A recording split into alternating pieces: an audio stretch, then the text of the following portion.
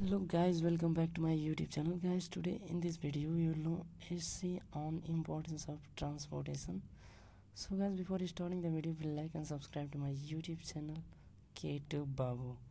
So guys, let's move forward. The role of transportation is very important in the development of the country. The means of transport is bus, tempo, train, bus, plane, planet, plane, etc. carry people and goods from one place to another easily and quickly. In this modern age, there is a high importance of transportation. All depend on transportation to supply the textbooks, medicine, our daily needs, etc. Transportation is the things that helps people to unite and connect who live in the countryside.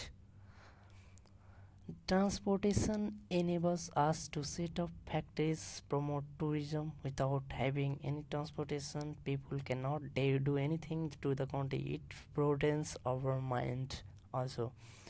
Our country is mountainous. Transportation helps us and tourists to reach in remote places. It helps us to strengthen national unity. It brings in contact to the people who live in far away. We cannot think anything without transportation.